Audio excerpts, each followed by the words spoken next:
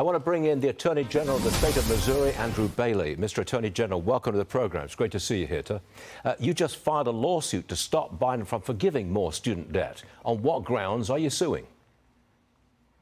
Well, first of all, this is personal for me. I paid for my school and service in the United States Army and went to law school in the post 9/11 GI Bill. So paid for my school in blood, sweat, and tears. At the end of the day, this harms Missourians, and we can't let Joe Biden saddle working Missouri families with Ivy League debt.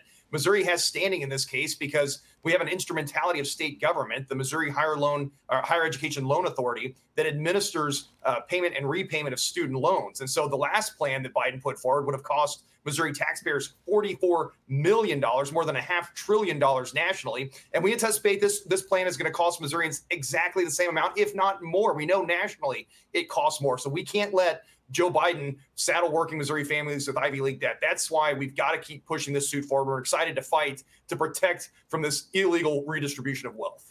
Biden says he's also pushing for free community college. Watch this. Roll it. I also want to make, and I've been pushing this, and if I'm reelected, I'm going to push it hard. We're going to get it done next time, is I want to make community college tuition free. So you won't need loans at all. We're cutting half the cost of going to college.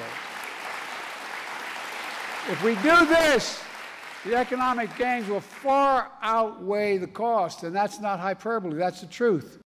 Okay, Mr. Attorney General, free community college tuition. Will you sue against that too? Well, if he does so illegally without any congressional authorization, we absolutely will. I mean, that's the whole point of this. It's a separation of powers issue. The Constitution gives the power of the purse to the legislative branch, not the executive branch. And unless Congress explicitly authorizes this redistribution of wealth, it's illegal.